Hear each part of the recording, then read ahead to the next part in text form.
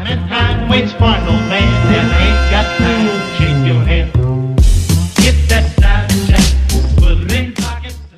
What it is, guys, my name is Swifterrs, and today I'm going to be bringing you a really awesome glitch showing you how you can duplicate cars for your friends in GTA 5 Online after the 1.12 patch update. This is a really awesome glitch because it really doesn't take that much time and it's pretty easy to do. Now, as always, before this video does get underway, all I ask is that you'd slap that like button and subscribe to my channel as I do post some of the latest GTA 5 content. With that said, let's get right into the video.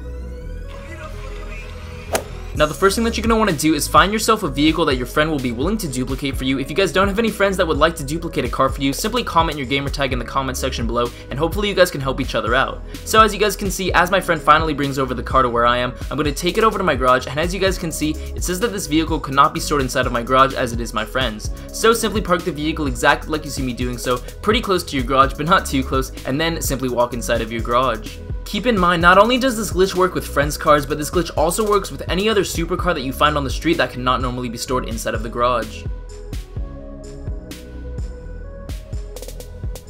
Once inside of your garage, make sure that your spawn location is set to garage as opposed to last location. Now, to be honest, I have seen this glitch work with the spawn location as last location. However, when I did this glitch, I had my spawn location as the garage, so if you'd like to duplicate exactly what I'm doing in this video, simply have your spawn location as the garage as opposed to last location. Now, just to be safe, simply pull up your interaction menu for a second time and apply glasses or a hat to your character just to make sure that the game saves. And as you guys can see in the bottom right hand corner, you have an orange rotating circle, which means that the game is saving. From here, simply get inside of a vehicle in your garage that you don't mind getting rid of that has a tracker and full coverage on it. So simply get inside of the vehicle, and this is where it gets a little bit difficult. What you're going to need to do is simultaneously drive outside of your garage, hit down on the D-pad, and switch to one of the story mode characters. Like I said, guys, this is a little bit difficult to do, but as you guys can see, if you've done everything right, you should be allowed to drive inside of your garage. So this is pretty difficult to do, but remember, all you simply need to do is hit down on the D-pad, simultaneously drive outside of your garage, and switch to one of the story mode characters. And if you guys have done everything correctly, you should receive this screen. Simply back out of the screen and you guys can now drive inside of your garage.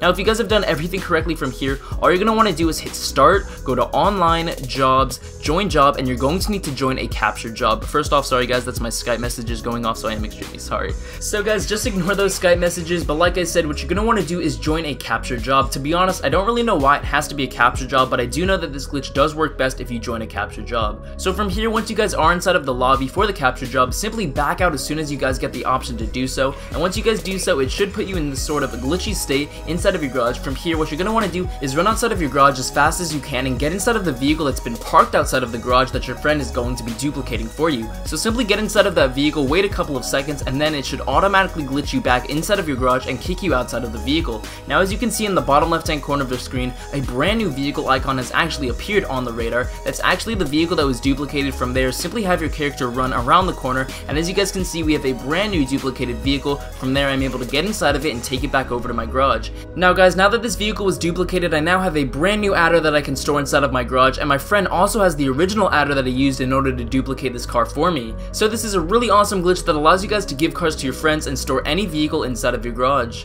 Now guys, that's all I really do have for you in this video. I hope you did enjoy it, and if you did, be sure to leave a like and subscribe for some of the best GTA 5 content, as I do post some of the latest tips, tricks, glitches, news, and Easter eggs found in GTA 5. Until next time guys, this has been Swifterrs. I'm out. Peace.